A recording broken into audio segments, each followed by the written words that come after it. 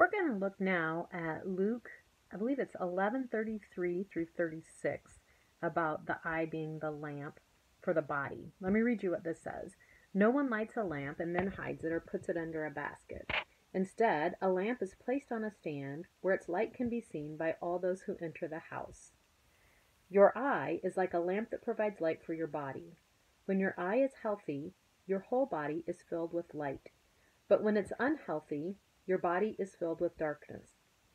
Make sure that the light you think you have is not actually darkness.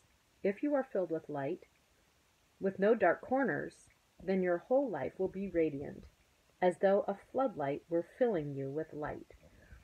So this is kind of a cool section, and I think it's interesting. It's been interesting to me to read it in the context of the previous sections.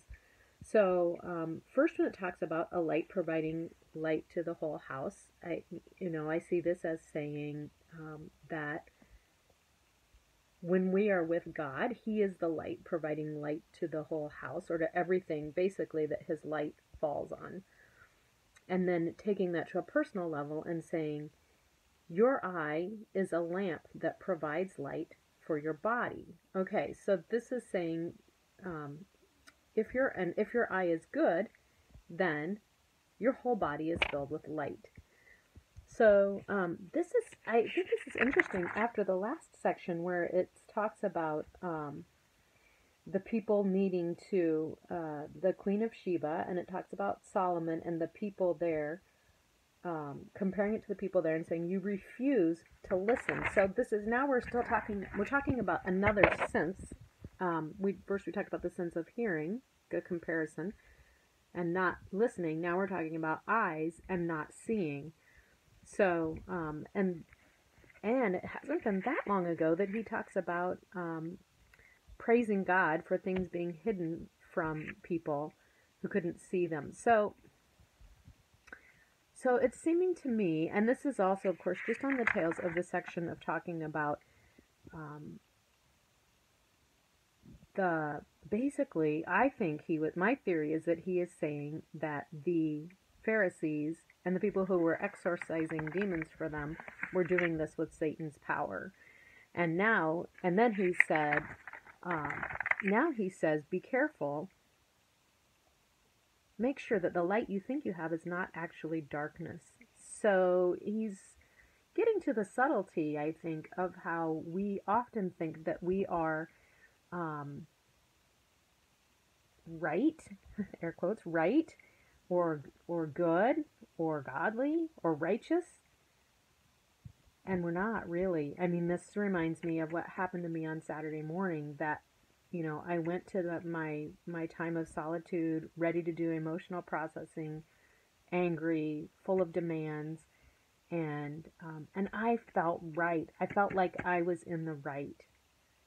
And then God showed me my true heart and how I was really using my anger and living in this anger instead of trusting Him, and that I really needed to repent and soften my heart. So my eye was not healthy when I was seeing this from a selfish, angry perspective. And by selfish, I mean I wanted good things for other people, but I was trying to be the one in control. I was trying to control the situation instead of leaving that in God's hands.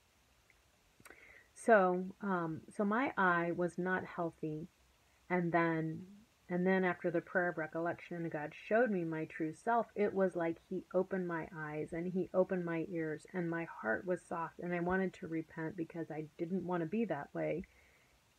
But it wasn't like I hadn't even seen that way before. It wasn't like I was like choosing to do evil. I thought I was doing right.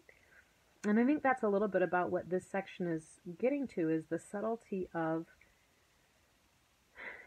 thinking that we're in the right when we're not, and how important it is to, I don't know, just to keep coming before God, examining our own true motives, and doing the internal work of what we're really about, and if we're really trusting.